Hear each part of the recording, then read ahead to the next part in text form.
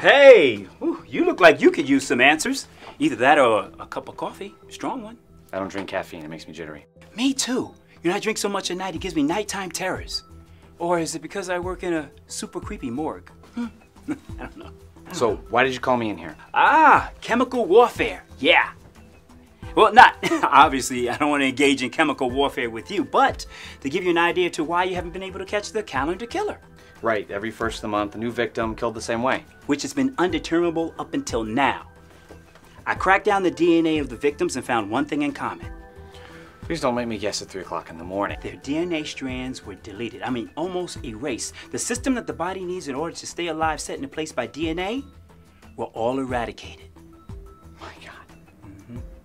This is huge. Yeah, very huge.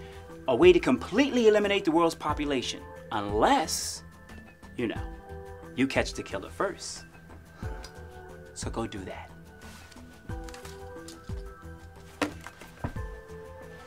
Taylor, this is bullshit. Well, good morning to you too. And I don't do bullshit. Devon calls people out on their bullshit. And I don't do crap deals to protect clients from a personal pity party. You're a lawyer.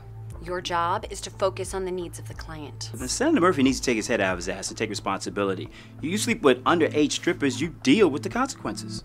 That is why I hired you, to help our clients deal with the consequences of their actions. Well, then he needs a babysitter to keep him out of titty bars, not a Harvard lawyer who would rather be doing work that's worth doing. I'm not taking you off the case. You're stuck with it, so deal with it. Well, what about you? What kind of women do you date? Models? Actresses with bit parts on Cinemax? Ouch, I think you just insulted me. A little bit. So you think I can do better? Oh, I know you could.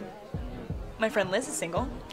Heather's hot, but also kind of a hot mess. No. I meant you. Well, I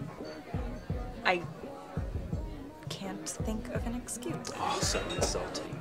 So, can I buy you a Grey Goose and Red Bull? No. Huh? Bartender, bring some wet towels, please. No. No wet towels?